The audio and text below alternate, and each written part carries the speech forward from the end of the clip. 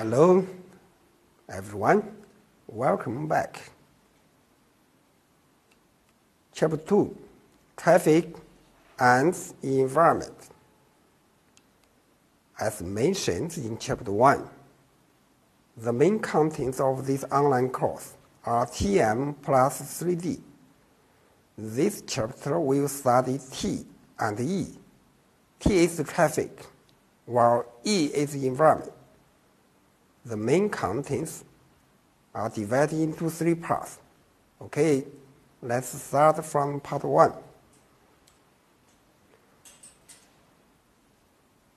Traffic dates. In order to consist vehicle loading in subgrade pavement design, highway traffic dates should be collected and analyzed. Now we study traffic dates. Generally speaking, the vehicle weight is distributed onto axles, then onto tires, and then onto pavements. In order to better understand the traffic loading, it is necessary to learn traffic data, including vehicle axles, wheel tires, vehicle types, traffic volume. We start from vehicle axle. They are categorized according to axle spacing and the number of tires. When the spacing is between the 2 adjacent axles, it's more than 3 meters. They are considered as separate. The separate axle is called single axle. When the spacing of the 2 adjacent axles is less than 3 meters, those 2 axles are combined into an integrated axle and share the same suspension system. This integrated axle is called tandem axle. When the spacing among the 3 axles are less than 3 meters, those 3 axles are combined into an integrated axle and share the same suspension system. The integrated axle is called tandem axle. On each side of the axle may have 1 or 2 tires. If only 1 tire on each side, this axle is single tire.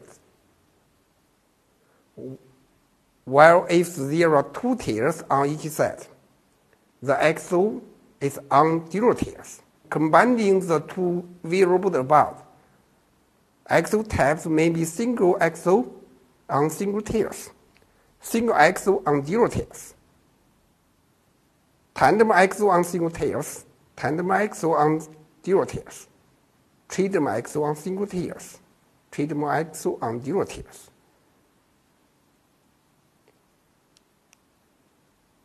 In the National Asphalt Pavement Design Specification, there are 7 types of axles.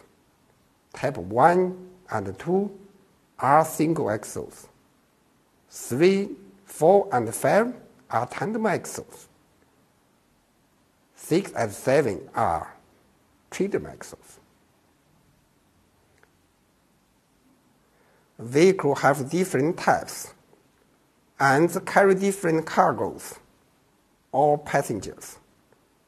As a result, axle weights are various.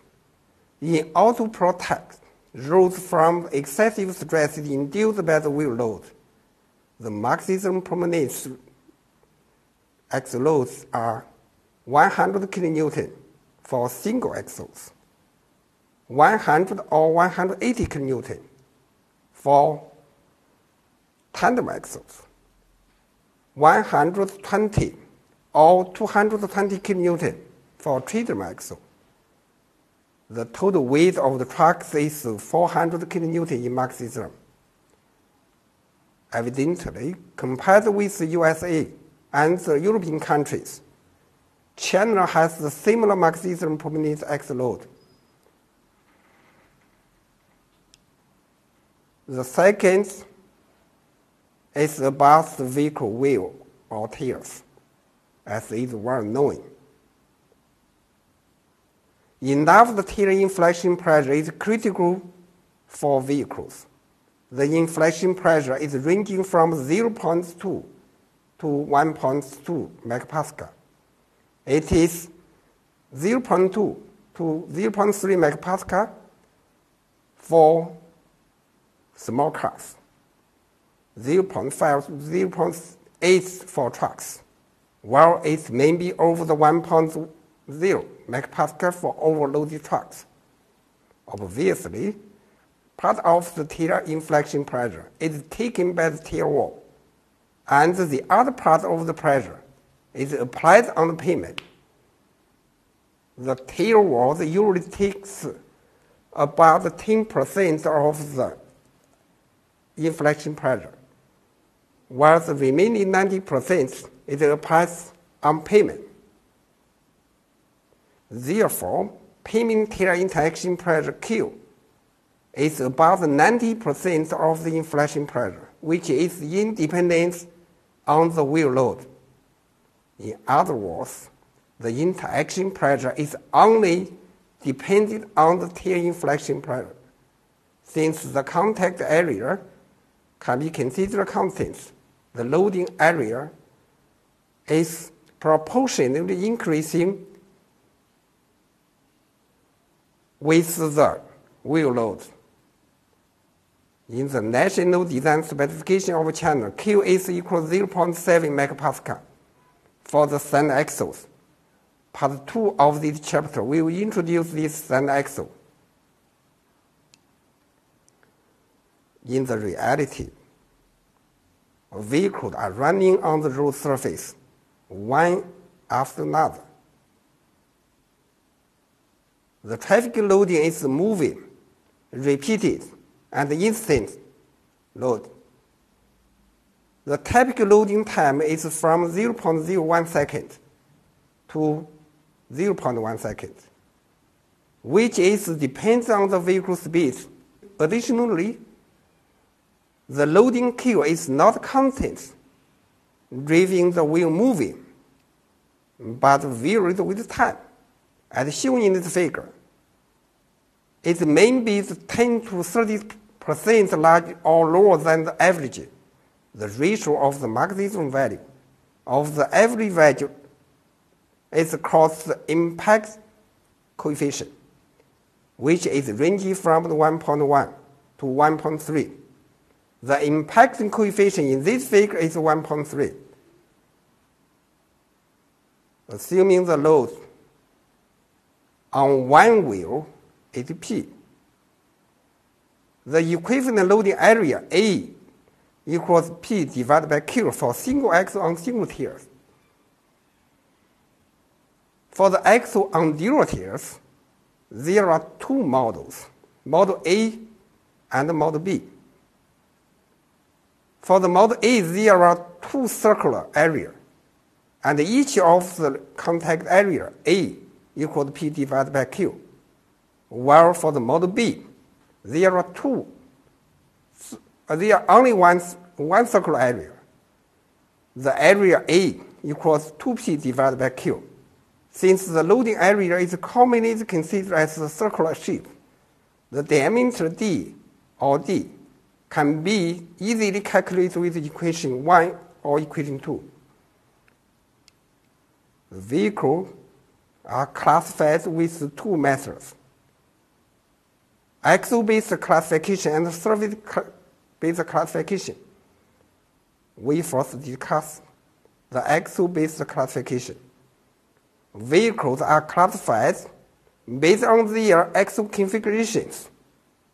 In the figure on the left, since the bus has two Type 1 axles, it's classified as M11. As shown in the right figure, The truck front axle is type 1, while the rear axle is type 5. Therefore, it classifies as 1-5. Based on the classification methods, vehicles are classified into 11 types, according to the Chinese design specification.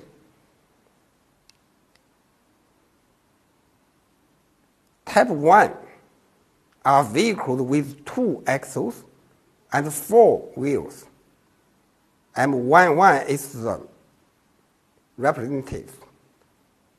Type 2 are passenger vehicles with 2 axles and no less than 6 wheels. 1, 2, and M15 are representative. Type 3 are integrated trucks with 2 axles and no less than 6 wheels. M15 is the popular representative. Type 4 are integrated trucks with the 3 axles. M15 is the popular representative. Type 5 are integrated trucks with 4 axles. The front axle is a single axle.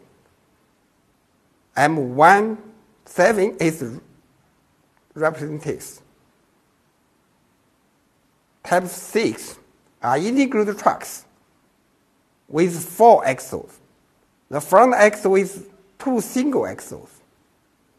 M112, M115, and M117 are the representatives. Type 7, 8, 9, and 10 are semi-trailer trucks, while the Type 11 are trailer trucks. Their representatives are shown in the table. The other classification method is surface-based classification. Vehicles are classified based on their surface. They include passenger vehicles and trucks. Passenger vehicles may be small cars, medium and large public passenger vehicles. Most of the passenger vehicles are Type 1 or Type 2 vehicles. Trucks are further divided into integrated trucks. Type 3, 4, 5, and 6. Semi-trailer trucks, Type 7, 8, 9, and 10. And trailer trucks, Type 11. Traffic volume is the measure of the vehicle passing in specific roads cross-section in given time period. In payment engineering, there are 3 key terms for quantified traffic volume. The first is annual average daily traffic. It is the total traffic flow of 1 year divided by 365. The second is annual average daily truck traffic. It is the total truck traffic flow of 1 year divided by 365. Truck traffic is referred to the traffic excluding Type 1 vehicles. The third one is the vehicle classification factor, VCDF. It is a percentage which a certain vehicle type takes among the total traffic flow. It is an example. Demonstrates the relation of those 3 concepts. Given AADT equal to 6,000, VCDF 1 equals 40%, VCDF 5 is 10%. Determine the AADT and AADT 5. Since the VCDF 1 is 40%, the truck traffic takes the remaining 60% of the entire traffic flow. The total traffic flow is AADT equals 6,000. Therefore, the AADT equals 6,000 times 1 minus 40% equals 3,600. VCDF5 is 10%, means that Type 5 vehicle take 10% of AADT. Therefore, AADT5 equals 6,000 times 10% equals 600. Okay, that's all for today's lecture. I appreciate your listening, and see you next time.